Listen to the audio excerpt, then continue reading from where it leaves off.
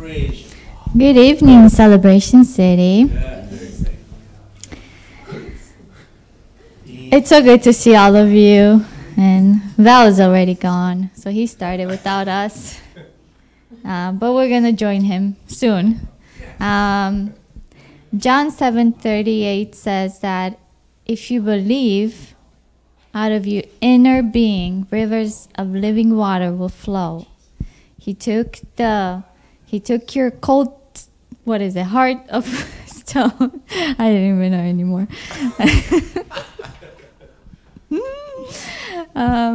Where am I? He took the heart of stone and he gave you a new one and a new spirit. And from that place, from the spirit, that's where the river of life flows. And as we worship him, as we give praise to the Father, and he's all about the life in abundance. That's what he does. And as he pours that life from him that comes from his spirit, just direct that life, either in any circumstance, situation, over Portland, anywhere the Spirit leads you to do it, just do it. And so let's do that. Let's praise the Father. Amen.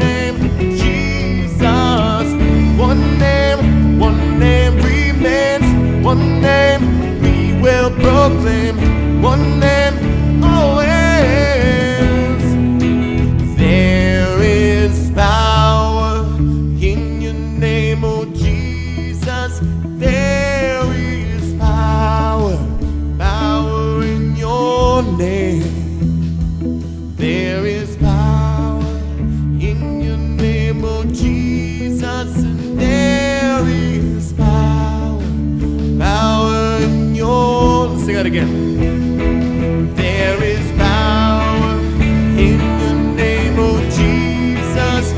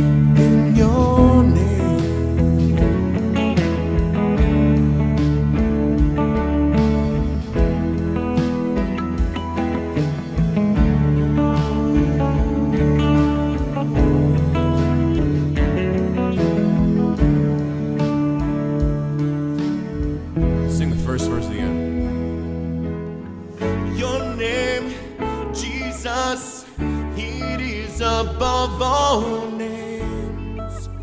You are Lord. We sing and praise and lift you up, our King. We are yours. Praise you, Lord.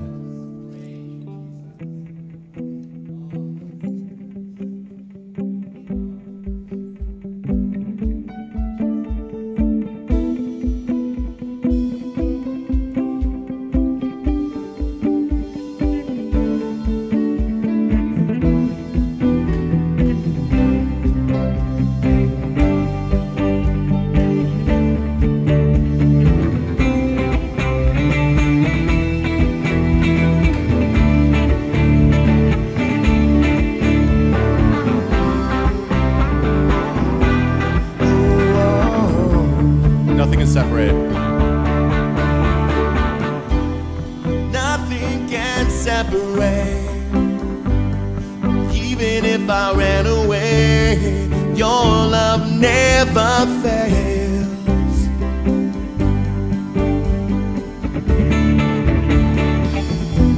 I know I still make mistakes, but you have the mercies for me every day. Your love never fails. Sing that again. There we go. Nothing can separate. Nothing can separate. Even if I ran away, your love never fails.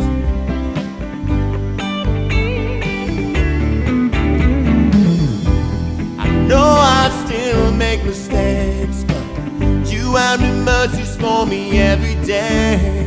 Your love never fails.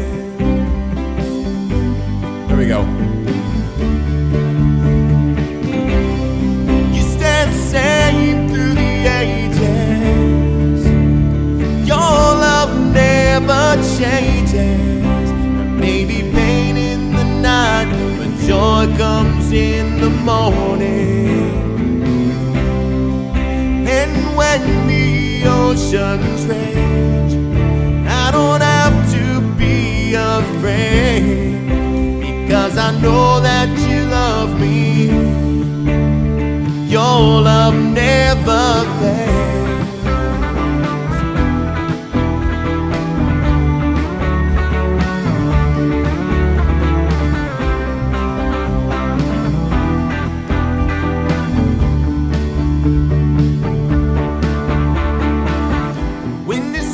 And the water's deep, I'm not alone here in these open seas.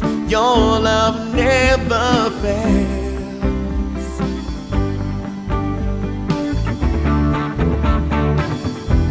The chasm was far too wide, I never thought I'd reach the other side. Your love never fails.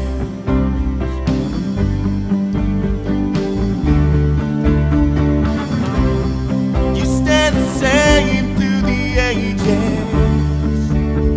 Your love never changes. There may be pain in the night, but joy comes in the morning. And when the oceans rage, I don't have to be afraid, because I know that you love me. Your love never fails.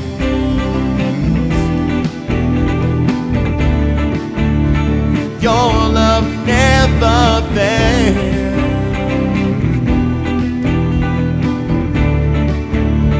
Your love never fails.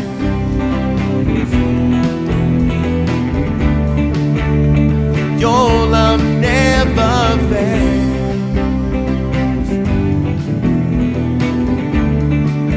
All things, and you make all things work together for my good.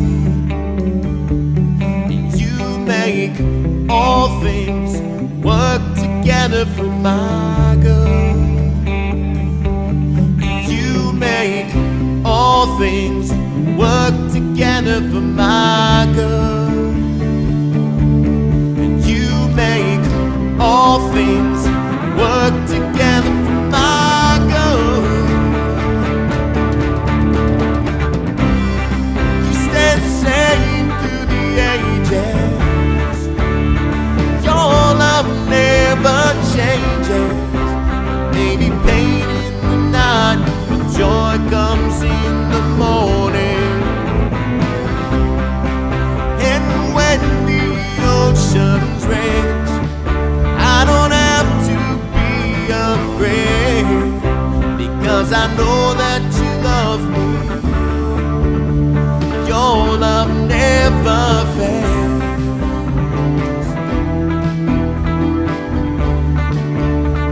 Your love never fails.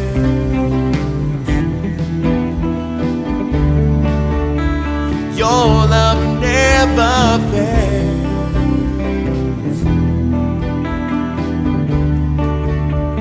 Your love never fails.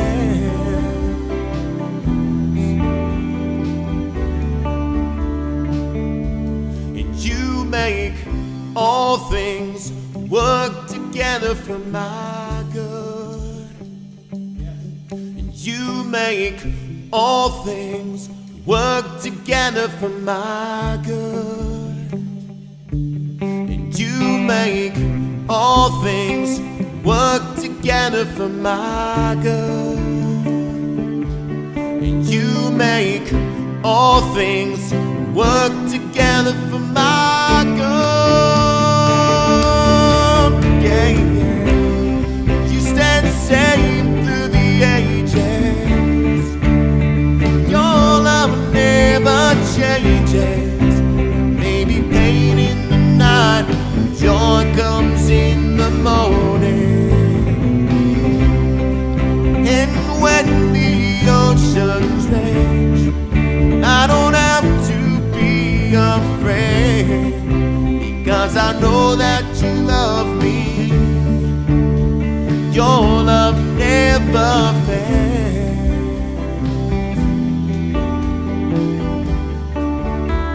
Your love never fails.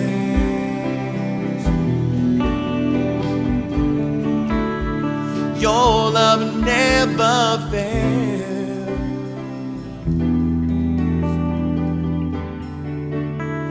Your love never fails.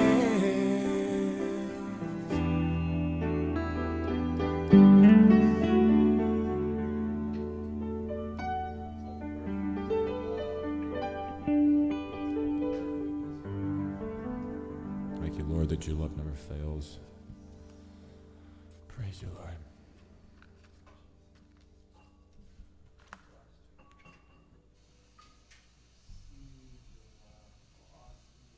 Is that the right spot?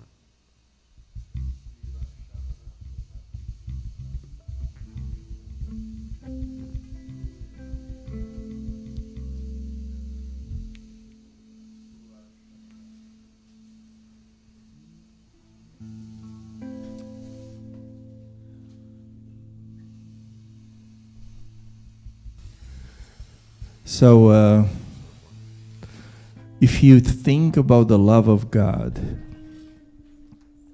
the love of the Father is the unconditional love. So just say, I receive your unconditional love, Father. I receive that. Ah, Father is so awesome. If you can imagine the best time when you felt love or you thought love in your life, this is 1,000,000 times more. The Father loves you. Thank you, Father. If you think about Jesus, if you love me, you keep my commandments. The love of Jesus makes you want His word, want to do His word, want to keep His word to death. That's a love. You love him. Yes, that's the love of Jesus. You love me. You give everything because I give everything for you. Just say, I receive your love, Jesus. Receive your love, Jesus. And the love of the Holy Spirit, it's a passionate love. It's a fire. It burns on the inside because you belong to one, to the beloved. You have eyes only for the beloved. That's the passionate fire of the Holy Spirit. So say, I receive your fire, Holy Spirit. Your love is like a fire. I receive that. The Father loves me. Jesus loves me. The Holy Spirit loves me. Oh, it's such a perfect love. Thank you, Lord. Hallelujah. Just worship him for a minute.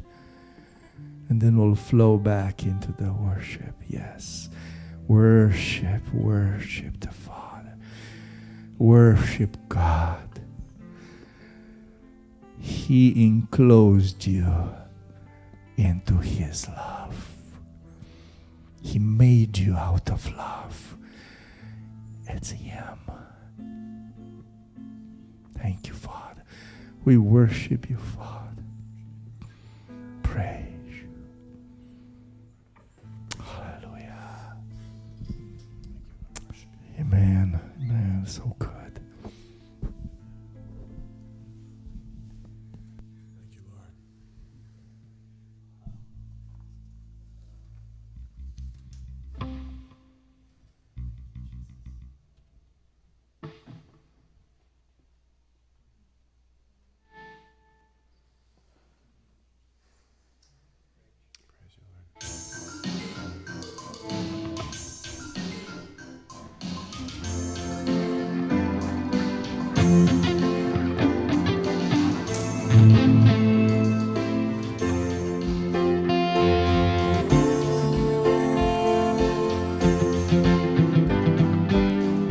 I'd like to get to know you well. I'd like to get to know you well.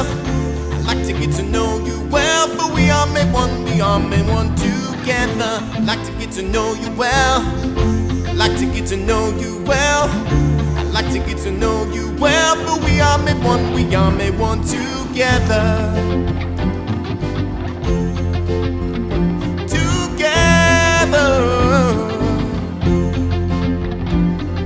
Together we will cast away the fear.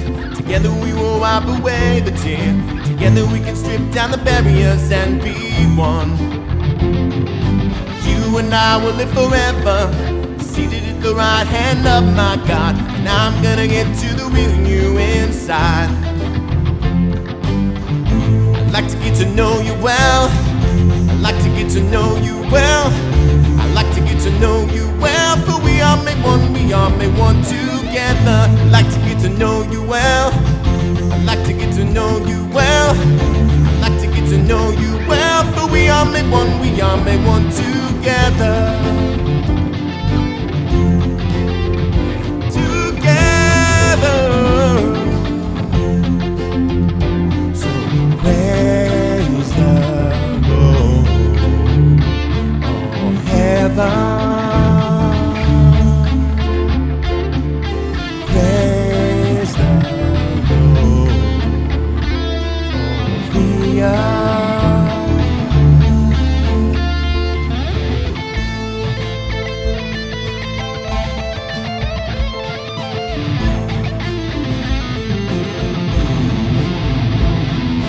You and I will build a future.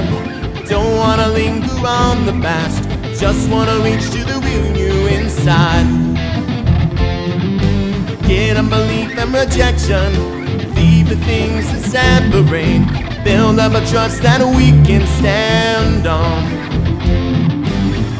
I'd like to get to know you well. I'd like to get to know you well. I'd like to get to know you well. For we are made one, we are made one together. Would like to get to know you well. I'd like to get to know you well.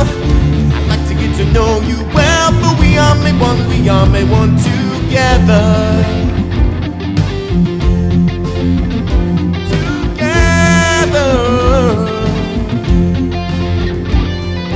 Praise the Lord, oh heaven. Praise the Lord, the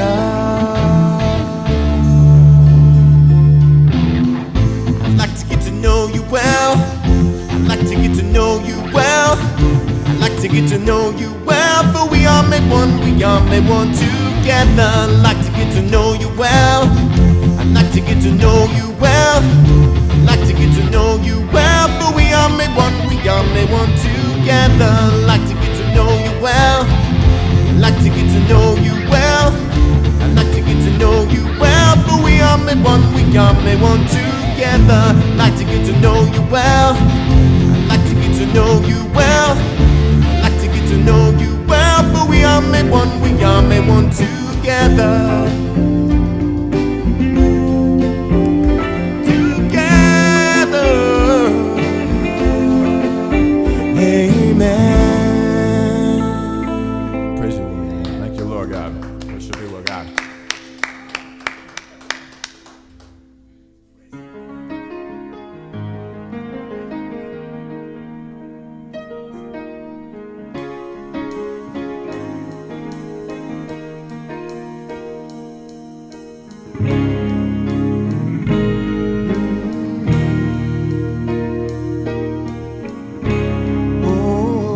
Higher than the mountains. Here we go. Higher than the mountains that I face,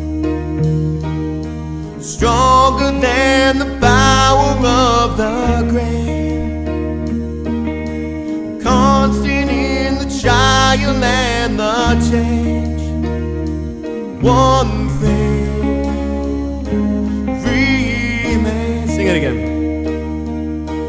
Higher than the mountains that I face, stronger than the power of the grave, yeah, yeah. Constant in the trial and the change. One thing remains. Your love never fails and never gives up, never runs out on me. Your love never fails, it never gives up, it never runs out on me. Your love never fails and it never gives up, it never runs out on me. Your love.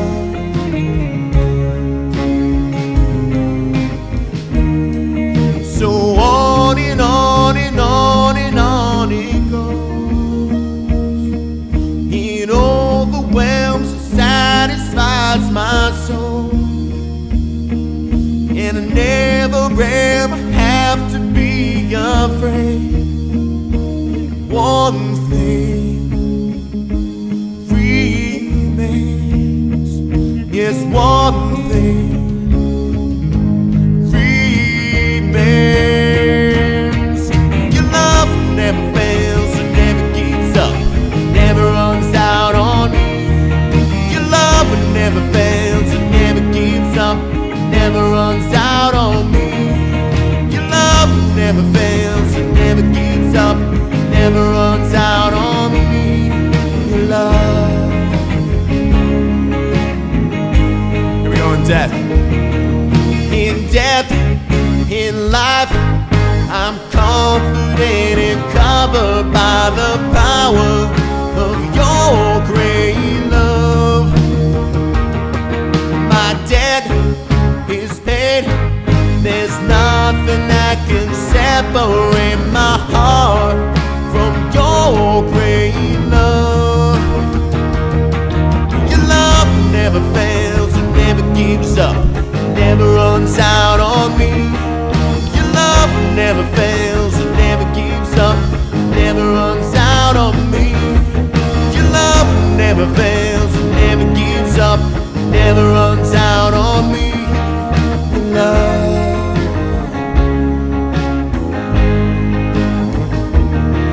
your love, oh, oh, your love, oh, your love, yes, oh, your love, yes, your love,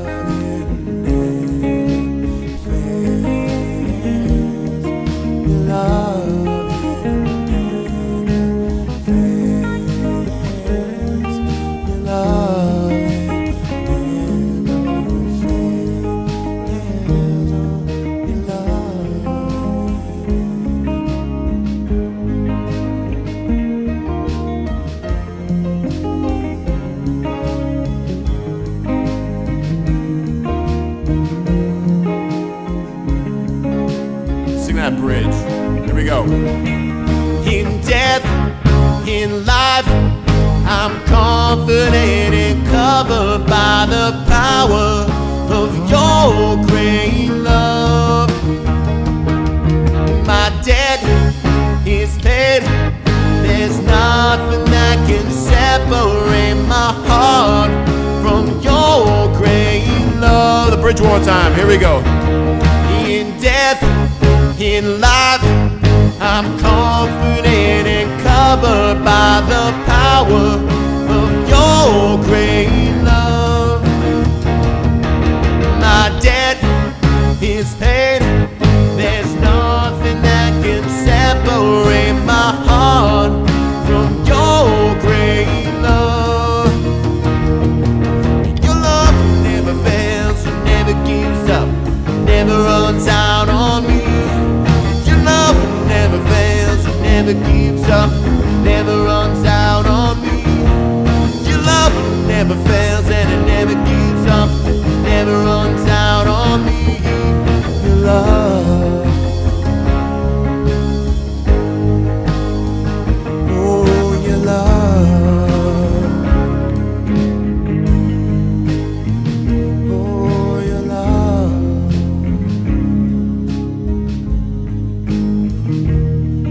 your love,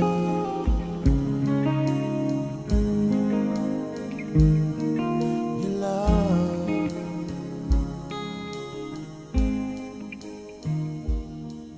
your love.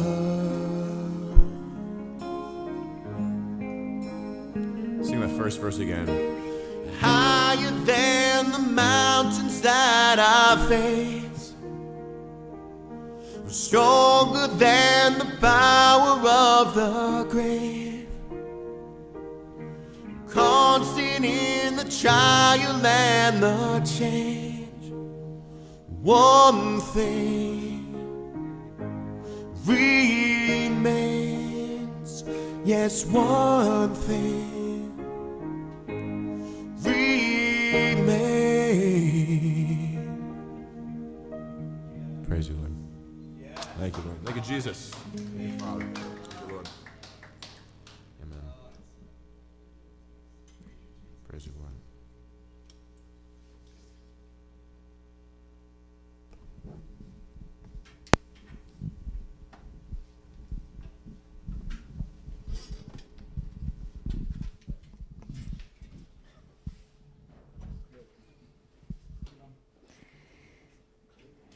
That was really, really good.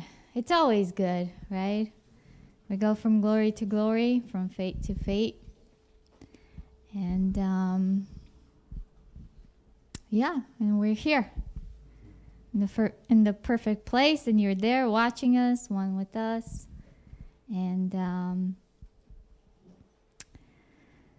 I was thinking about eternal life. It came to me, two women approached me and asked me if I'm worried and if I'm fearful for my life, what happens afterwards, if I ever thought of it when I die. And I said, I'm never going to die because I have eternal life. And one was shocked. Yeah, she was shocked. And the other one said, wow, that's really powerful. So they said, I hope we meet again one day. And, you know, Jesus said that, believe unto me and I'll give you eternal life. And what is eternal life? It's knowing God. Jesus came to give us that relationship with the Father, to know him, not know of him or hear of him, but to personally have that intimate relationship with him. And David said in Psalms, like, when I awaken, I'm awakened and satisfied into his likeness. So we are born of him, and once we are born of him as he is, so are we. And that's what we, right? It's by faith, everything. It doesn't say if you have this feeling, I'll give you eternal life, or if you have this emotion, you know, because feelings, emotions, part of the soul.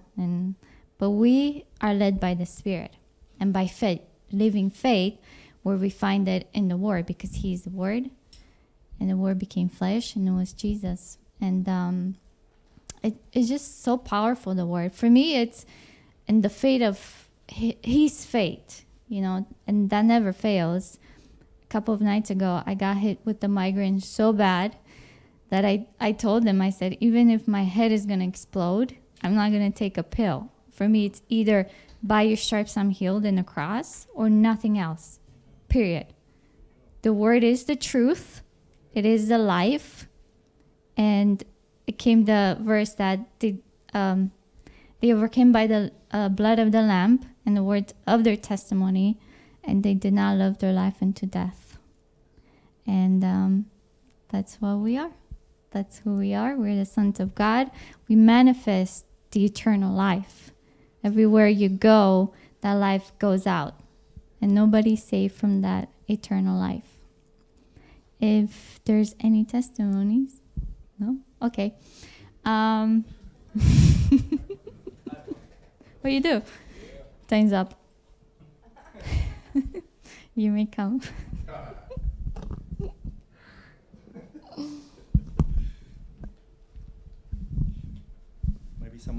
Maybe some more testimonies if I start.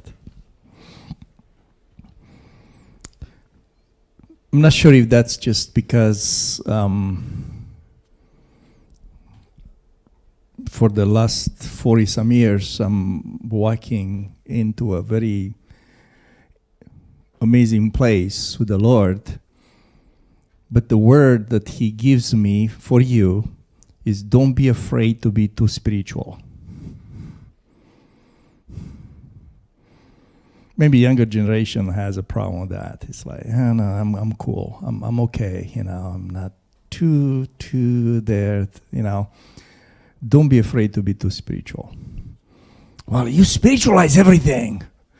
You know, that's that's kind of, is this true? So I realized that the prince of the world, the one that was defeated by Jesus, his power is in this mind conviction that nothing quite matters. You're not quite making a big change.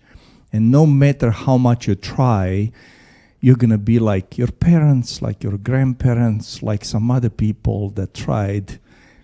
And what happened with them? Look at them. They're still trying. It tries to throw like a shadow on all the reality that the Holy Spirit in the truth, it brings to you. I almost see that reality, and I see kind of a shadow that kind of floats around it to make your eyes not very clear in what they see. The only way to penetrate that is to be too spiritual, is to be who God says you are. In the days when you are not very sure and you are kind of hovering in between the shadow and reality, that's the day when you have to be too spiritual. You have to stand on the truth. And the shadow will leave you. Because the shadow has no substance. This is something that it comes in, and sometimes the blood of Jesus, just thinking of the blood of Jesus, it brings the substance of the spiritual extremely real and dissolves the shadows. Do not let this world and the prince of the world tell you how you are and what's actually happening in the world. Do not let it dictate your future. Be too spiritual. Amen? Amen.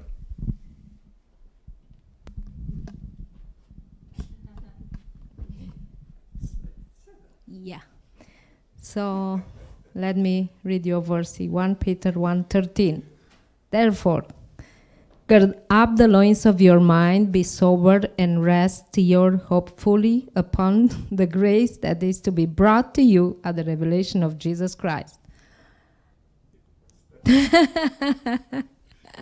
Sonship Training Center.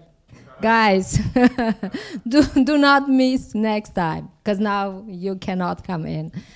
So this week I was sick 3 days, 3 nights. It started Monday morning. I was feeling a little bit not good. So, but in the night I was so bad. So gird up the loins of your mind. That helped me, and that explanation that you focus on the word. So by his stripes I am healed. So I stood on this word. I cannot tell you how many thoughts came and say, because I knew how to treat what I had. I knew how to do, how pills to take, everything. I knew if I take them, then it's gonna leave. But I said, no, if the word of my Father is not worthy as a pill, then whatever. I said no, I'm gonna stand. So the first night I slept fitfully, I think 2 or 3 hours. The day was okay, but then the second night it was so bad. At midnight my husband came and find me in the bathroom, and she said, do you want me to take you to the emergency room? I said, no. But you're not gonna be able to work tomorrow. I don't know, but no. So I went to bed, and you know, when you focus not on the pain, which was, when you focus your mind on the word, the pain is somehow bearable.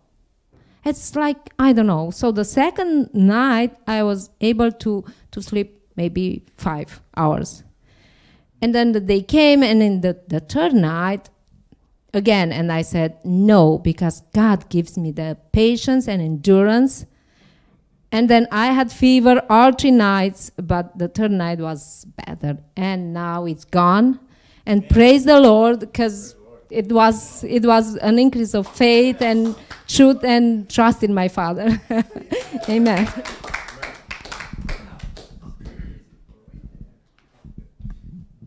Amen.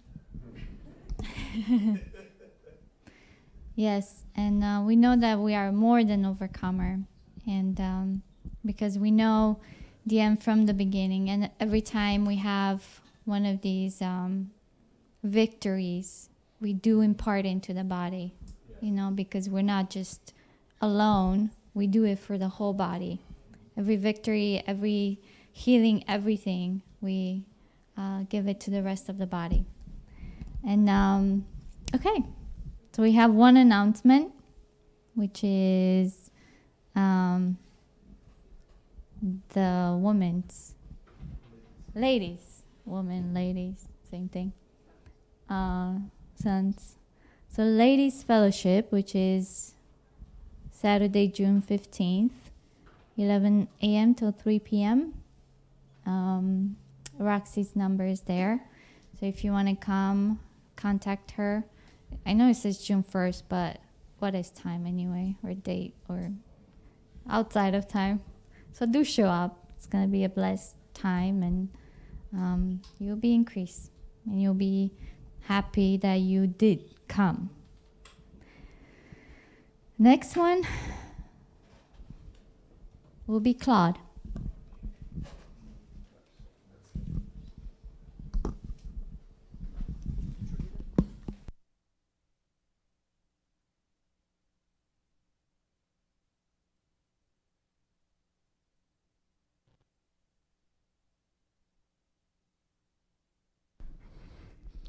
For those who can discern the words without sound, I wasn't cussing.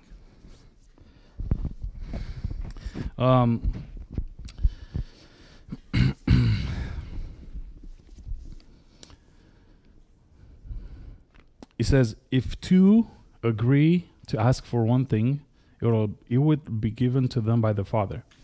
That's what it says in the scripture. If two come into an agreement and both their minds are on the same direction, he says the Father will grant them whatever they ask for.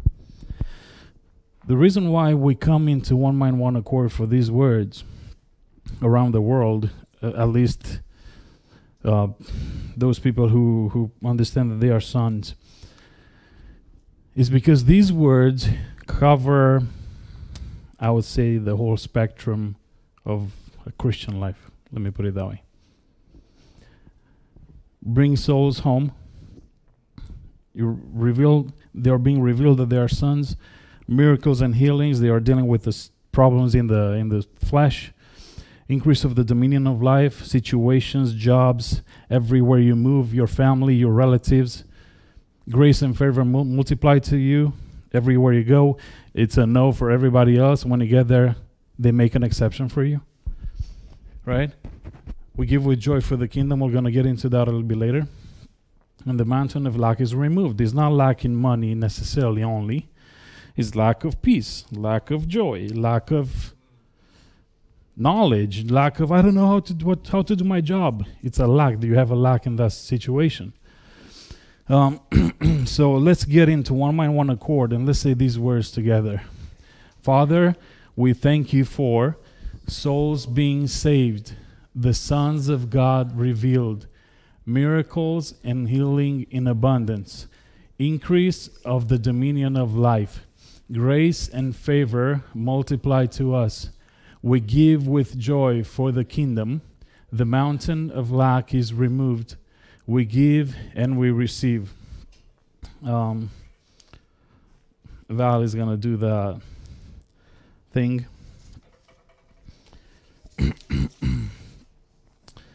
So,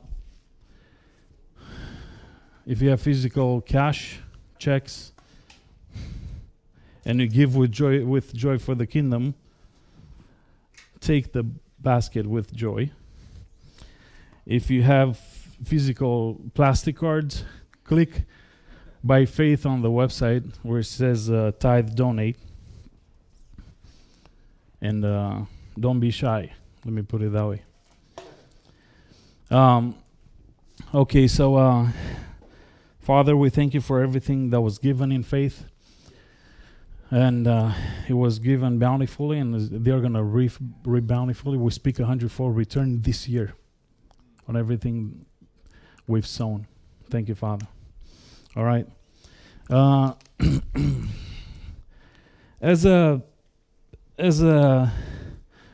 individual, let me put it that way, my soul speaking about, my soul, I was pretty faithful since I was a kid.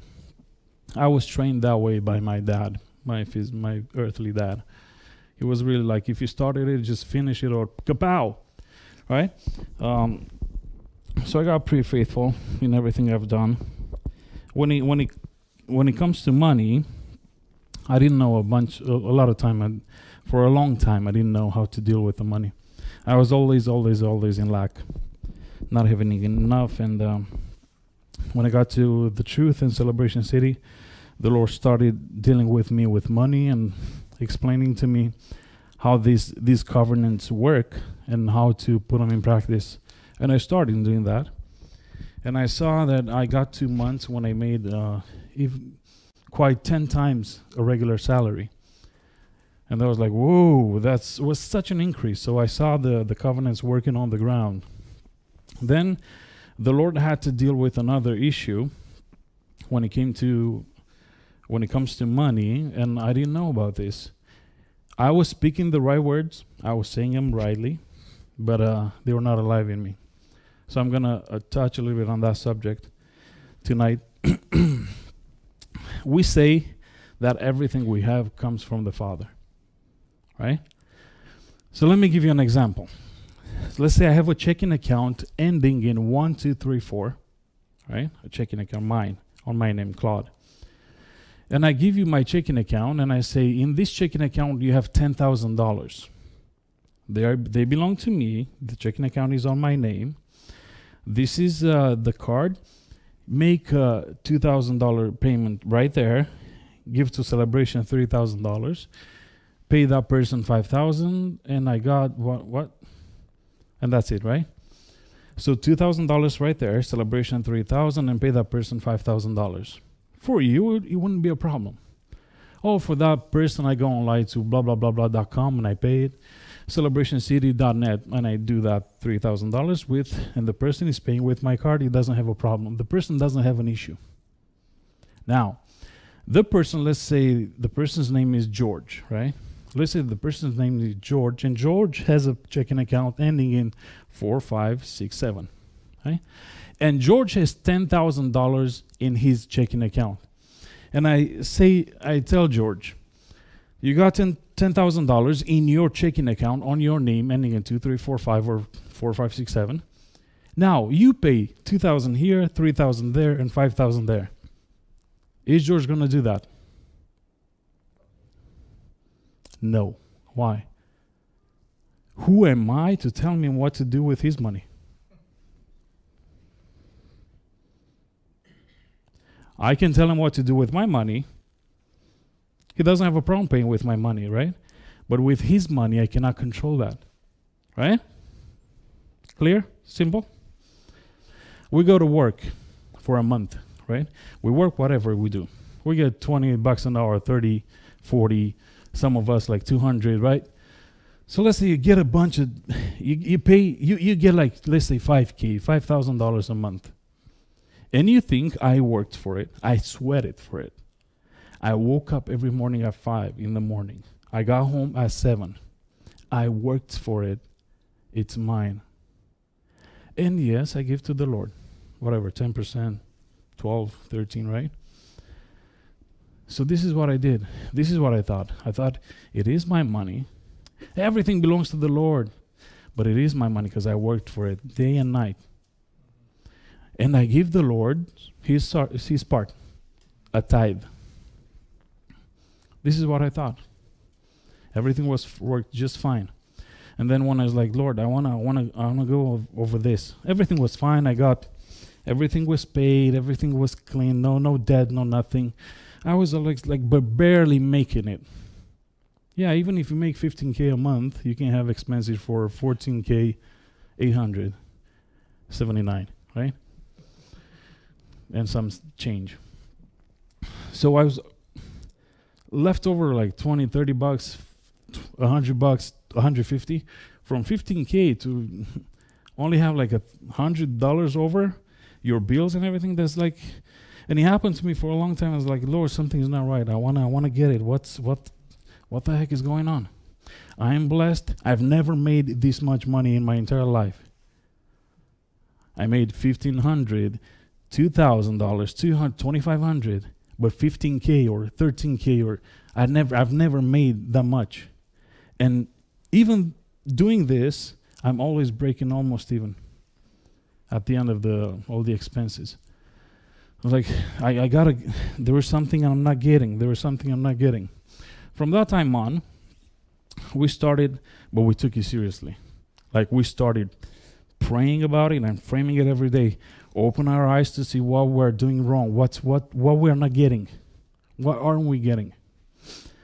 Of course, payments added up and the income didn't come as much, and we were extremely faithful with the tithing to the dot. We never took from it. It was always we take the tithe and give it to the Lord. That's his deal. That's his part. And I'm faithful to do that, right? So we've done that. Man, we got into debt like there was no tomorrow.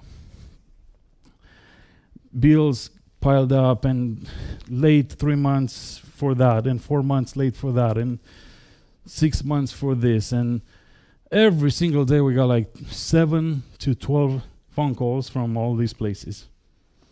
This is an attempt to collect, right? So we just, like, Lord, open our eyes to see.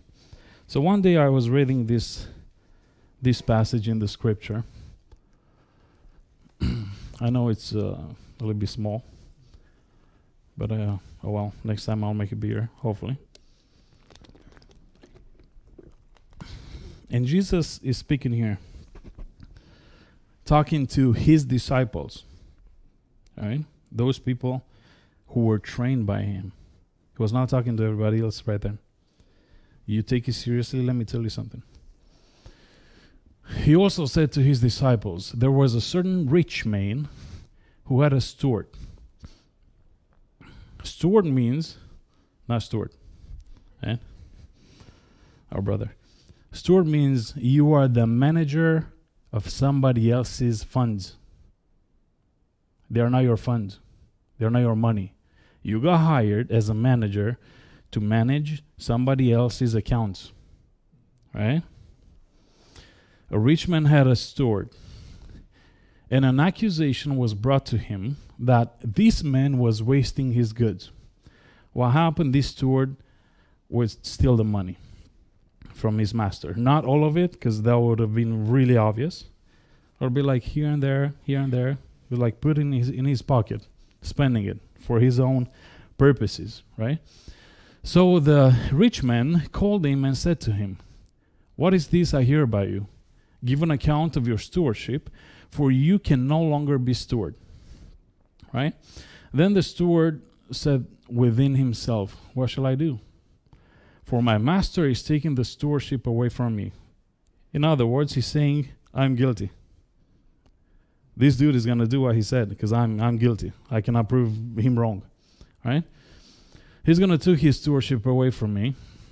I cannot dig. I am ashamed to beg. I have resolved what to do. That when I'm put out of the stewardship, they may receive me into their houses. So he called every one of his master's debtors to him and said to the first one, we're only given 2 examples right here, but I want you to see something. Right? He called the debtors. That means, let's say, in our money, let's say $100,000, right? So he said to the first one, how much do you owe my master? And he said, 100 measures of oil, $100,000. So this steward said to him, take your bill and sit down and quickly write $50,000. In other words, I'm going to sign it officially for you on the papers that you only owe $50,000 legally. So I'm giving you $50,000. So this guy was still stealing. It was not his money. He was still stealing from the guy. But this time, instead of putting it in his pocket, he gave it away.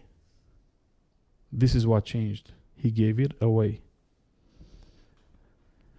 And then he said to another, how much do you owe?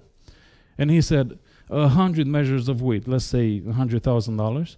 And he said to him, take your bill and write 80,000.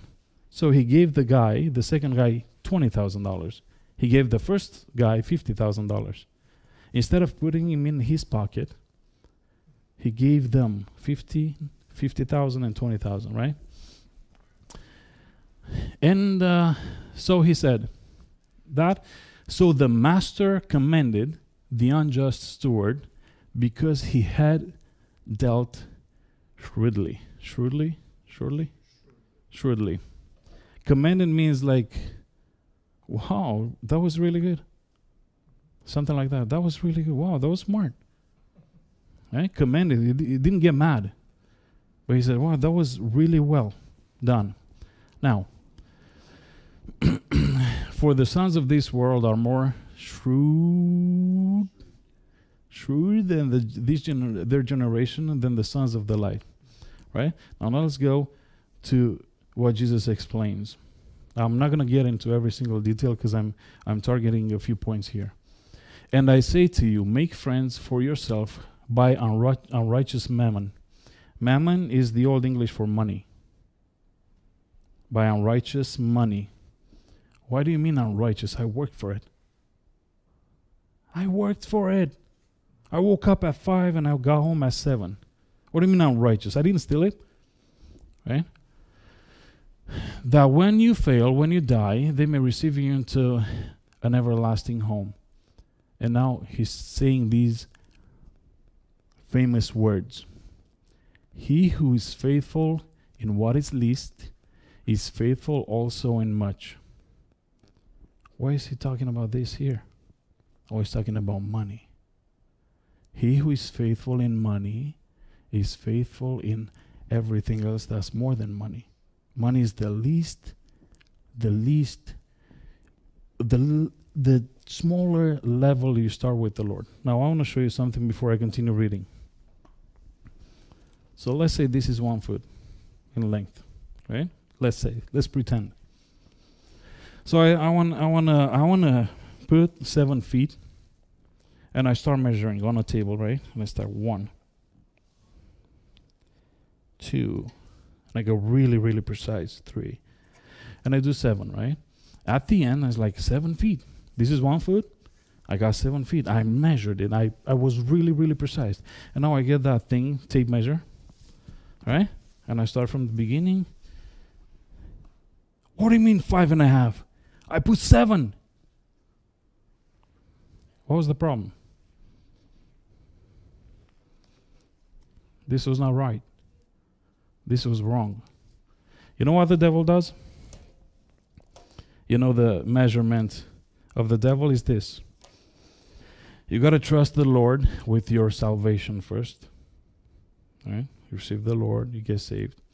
You got to trust the Lord with your health. You got to trust the Lord with your kids, with your family, with your wife, with your job, with everything else. And then we get to the money section. You put everything, you do everything that's right according to the measurement given by the devil. And then you look at the end, it's like, I'm not getting the right result. Why? The measurement is messed up. The Lord's measurement is we start with the money and then we go with the rest.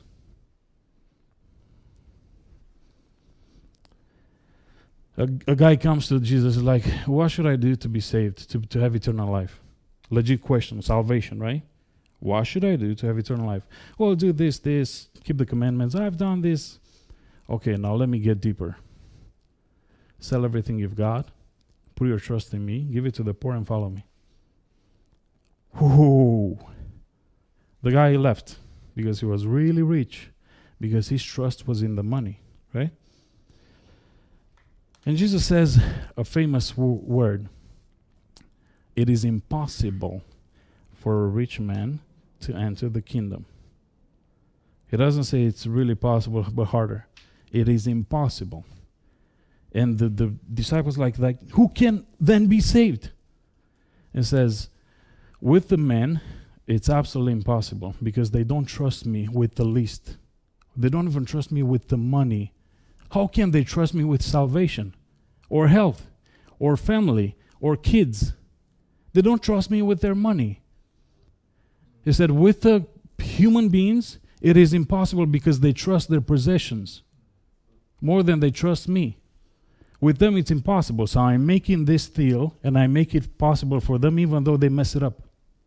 But the heart of the Father is you get the right measurement. You start with the money. So, let's keep going. He who is unjust in what is least is unjust also in much. Therefore, if you have not been faithful in the unrighteous mammon, in the unrighteous money, I worked for it. The Father calls it unrighteous. I deserved it. I worked for it. And the Father said, they are mine. It's my account. And it's not yours. Even though you think you worked for it and you deserve it. It is mine. And I'm telling you what to do with my money. So this had to change in my mind. All the time I thought, it's my money, I worked for it, I deserved it, and I deserve it a lot more than this. Obviously, I'm good at what I'm doing, and I'm faithful, and blah, blah, blah, blah, blah. And I give the Lord his part. And the Father's like, it's not your money, it's never been your money. You're just a manager over my money. And I was saying these words, the hills belong to him, he created everything, he's the Lord of all. The hills are mine, the sheep and the goats and whatever. There are verses in the scripture. I know I'm in Romanian by heart, but English kind of hard. They all belong to me. What sacrifice can you bring me when all these are mine? And people are, well, those are not yours. Those sheep belongs to that shepherd, who's my neighbor, and he has a business with those sheep. And the Lord is, no, they belong to me. What? So I got this right in my head. I was like, oh, so I'm just a manager over his money.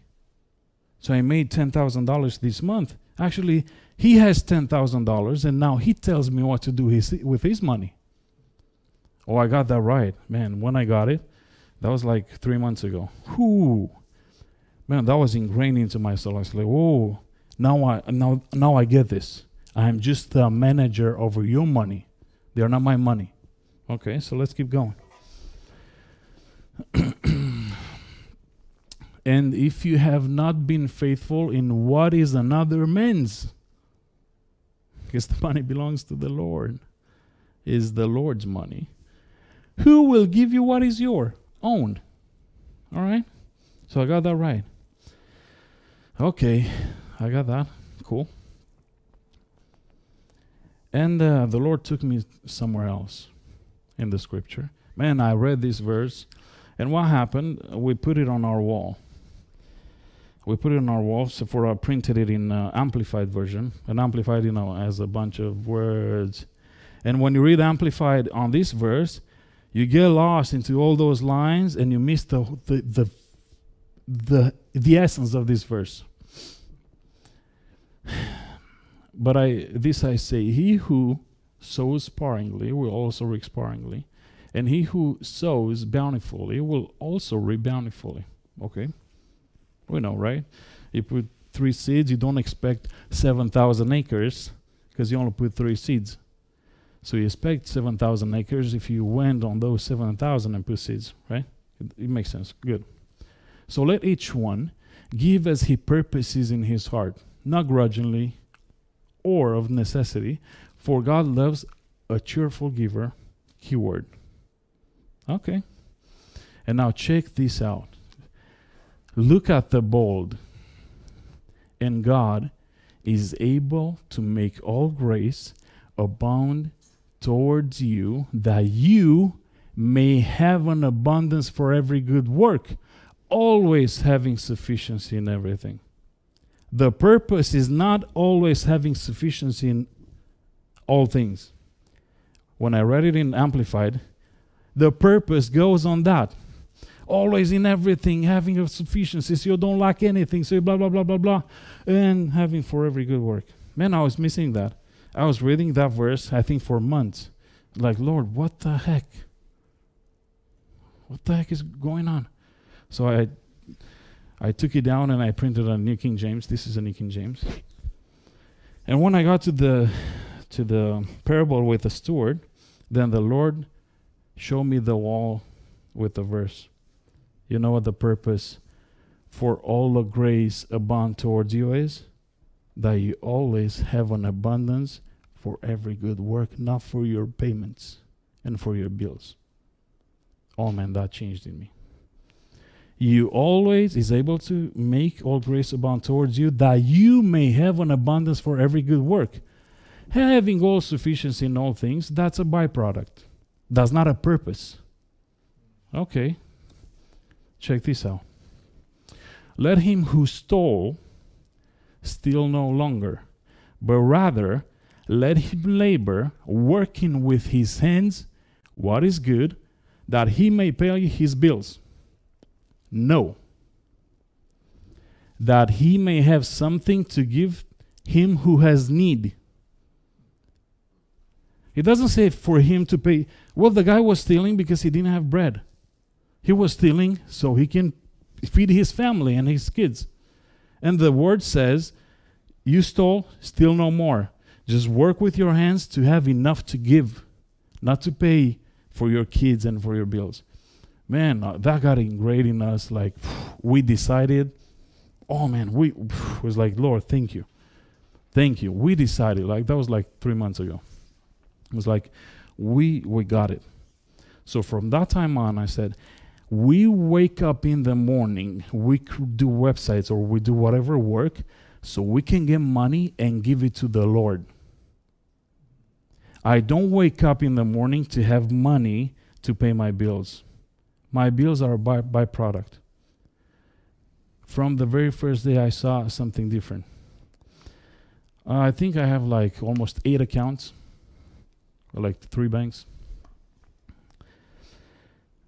Every single one of them, the past, I would say, year, always having some negative, but I had months when I had negative in all 8. Minus 1,200, minus 700 here, minus 900 there, minus 349 here. I went to put gas in my car. I didn't have a single card that I can use and not get declined. I'm not joking. 8 cards to give to the guy. Can you try this? Can you try this? Can you try this? Because in the beginning, if for like a few months, they let you go. If you're negative, they let you go in. It's 35 fee. You can go into debt, like on the card. But the bank, that gets smarter after a while, and they're like, They get you the 35, but they don't let you use the card. From the moment we realized this and we decided, we work every single day so we can give. And then whatever's left, we pay the bills. From that moment on, we were not minus in any accounts. Somehow, in a few days, we got all to the zero and a little bit over. We were still owing money.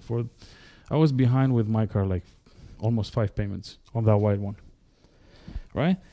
So I got a website. I got a $2,500 website. The guy's like, I can pay up front for the whole thing. Oh, praise the Lord, amen. So we decided on a percentage, Sephora and I was like, I wanted to go for like, this is for the sake of teaching. You understand, right? For the sake of teaching.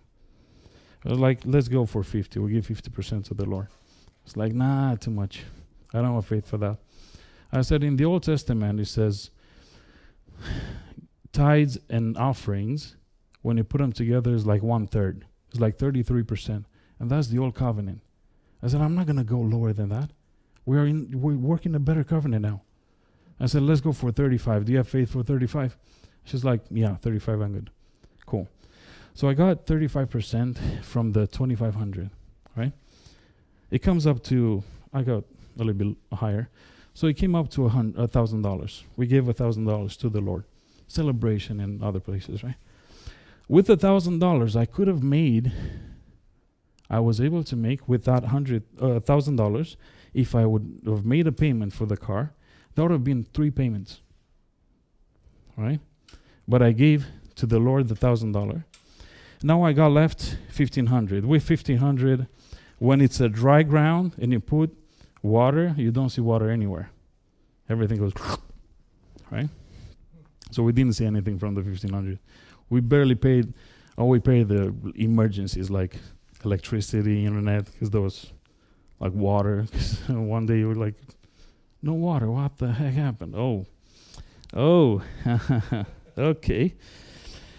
So we paid those emergencies, and the next day we're like, okay, so let's get somewhere. We wanted to go somewhere. When we get out, no white car on the driveway. Fudge. Someone stole it from us. No, nobody can steal it from us because we are protected. That's not right. Something's not right. Oh man, we are behind with the payments. Let's call Kia. Oh, we took it from you.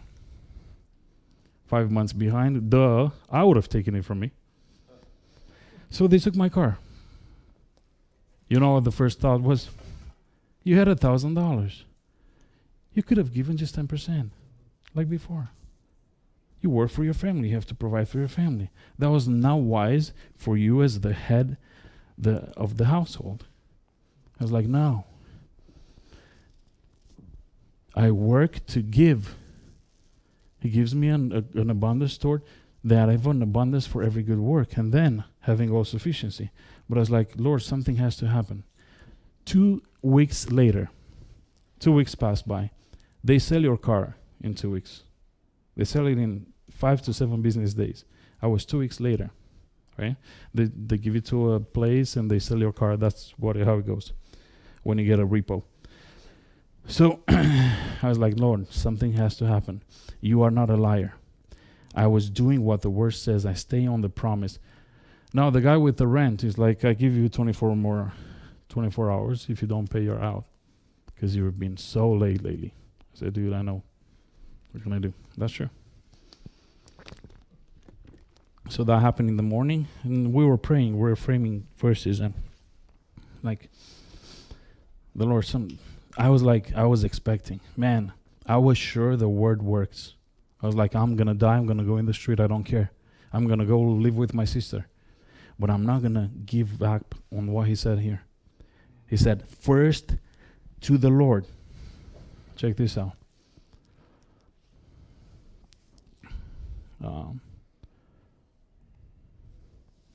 Honor the Lord with your possessions. Oh, I thought honoring the Lord is like, Lord, I surrender it all. No, with your possessions. This is just blah, blah, blahing. This is not working with Him. You get the right measurement. You trust the Lord, you start with the money. You don't trust the Lord? Oh, you can blah, blah, blahing about, oh, I trust the Lord with my healing and with my blah, blah, blah, and with my job. It's the wrong measurement.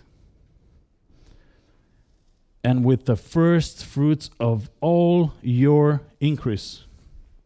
And then He promises this, so your barns will be filled with plenty, and your vats will overflow with the wine, with new wine.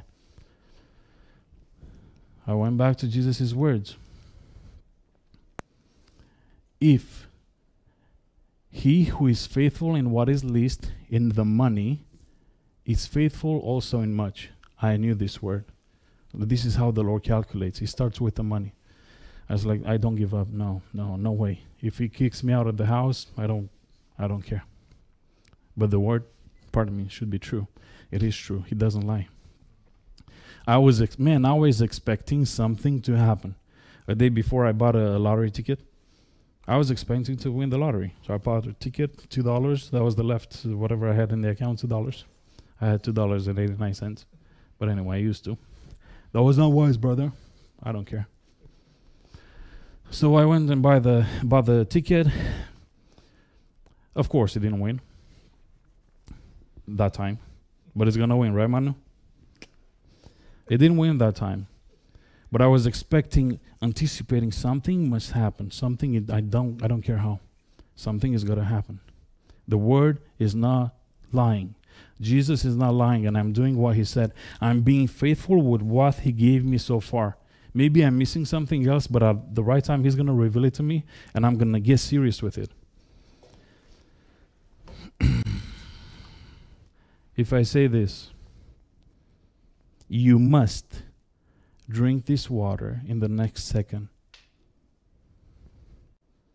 Do you believe me? Everybody, yeah. And I said, you're a bunch of liars. If you believed me, this water should have been drunk almost entirely by now. You know what Jesus says? Oh, you say you love me? You keep my words. You do what I'm saying.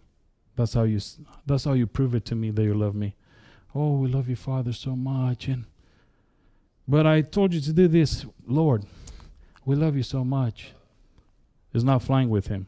But every time I talk about the Lord, they don't mean nothing. The Lord is serious and he loves emotions, but they don't mean nothing to him.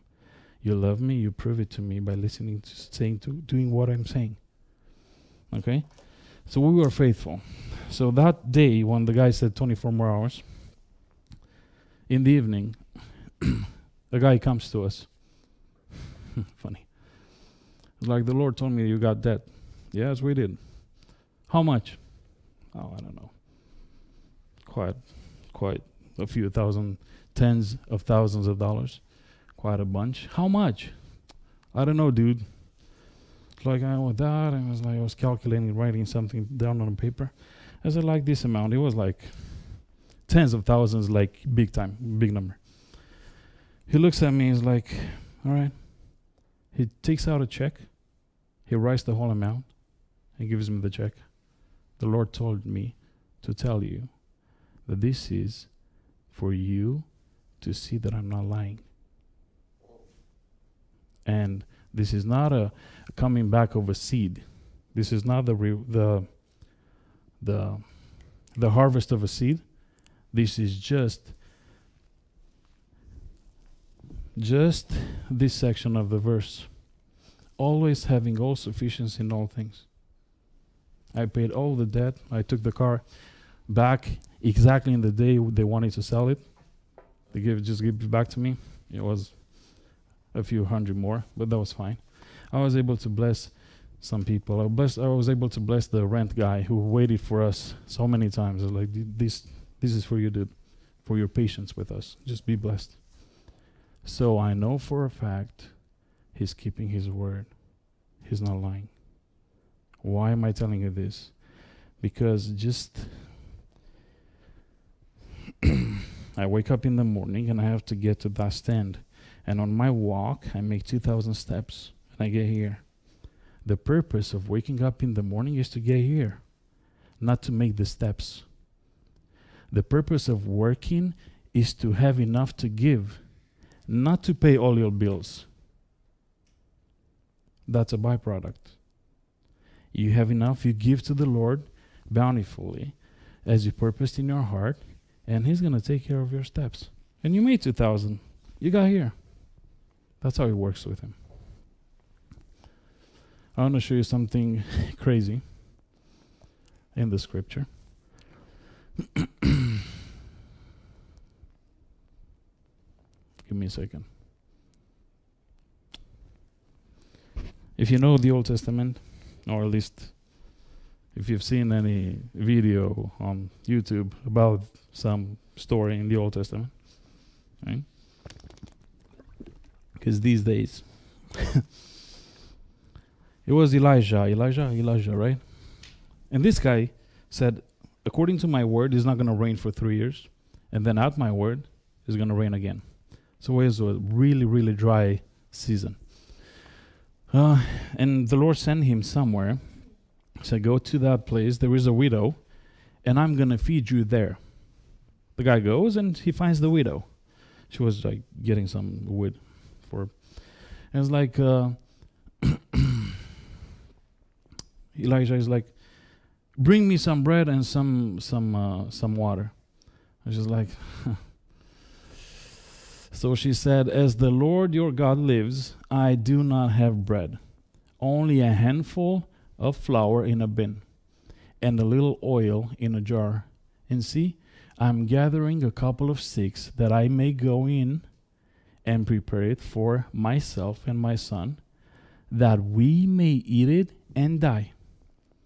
I'm working to pay my bills. I'm working for my family, to supply for my family, and then that's it. Look at the Lord. And Elijah said to her, do not fear. Go and do as you have said, but make me a small cake from it first and bring it to me. What a jerk. What a freaking jerk. That poor lady, a widow, she barely had for one more meal, and then both of them will die.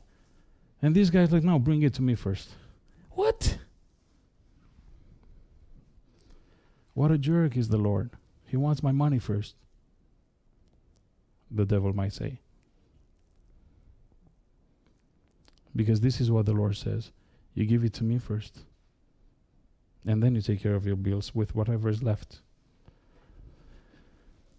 And afterward, make some for yourself and your son. What a jerk. Well, check this out. For thus says the Lord God of Israel, the bin of flour shall not be used up, nor shall the jar of oil run dry, until the day the Lord sends rain on the earth. What do you think she did? What do you think she did? She listened. And Jesus, when Jesus was here 2,000 years ago in the flesh, he mentioned her. Whoa, what was so important about her? Elijah had a bunch of situations, but the Lord mentioned this widow. So she went away and did according to the word. She obeyed the father